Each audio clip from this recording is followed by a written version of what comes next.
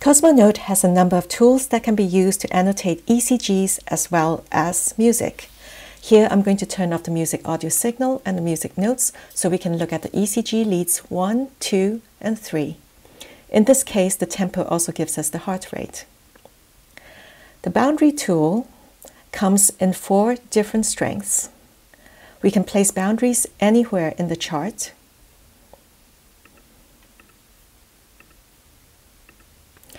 And select a boundary and change its strength level. Regions are used to mark areas of interest. And comments are for things that are not boundaries or regions. The Inspector tool allows us to add text to any comment, region, or boundary.